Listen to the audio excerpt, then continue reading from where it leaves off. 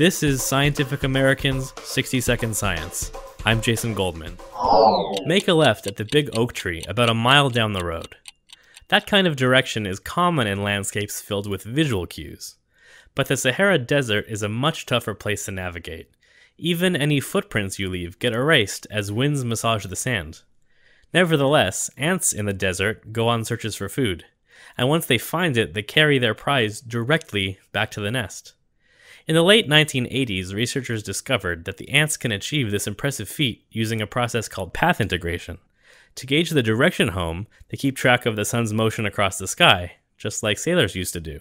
To calculate the distance, they count their steps. It's a very hostile environment. They're foraging at the hottest times of the day, and it's a desert, so surface temperatures reach 60 to 70 degrees Celsius. Neurobiologist Matthias Wittlinger from Germany's Ulm University on the podcast of the journal Science, which published this work. And they need to be really quick in finding food, and they really need to be very quick in get the food back to the nest. They need to be really fast, and they're traveling at speeds of 100 body length per second. Wittlinger noticed that sometimes desert ants carry each other. And here we had this unique opportunity to test traveling ants that are not walking. If they're not walking, then they can't count their steps. So would these ants be able to find their way home? Bees and wasps can't count their steps because they fly.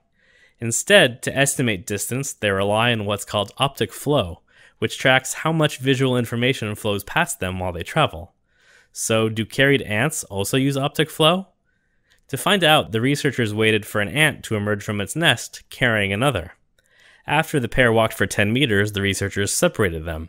And impressively, the carried ant marched straight on back to the nest, but not if their vision was blocked. So if they're blindfolded while being carried, they have no chance of gaining any distance information. Which proves that they need eyesight, and therefore optic flow, to do it. These critters live in one of the harshest environments on the planet, so it makes sense that evolution endowed them with the tools for path integration and optic flow. In the case of the desert ant, it's really important that they're getting navigation right. If one system fails, you still have a backup system. Because if you're going to live in the desert, you have to be very clever in finding ways to not die in the desert.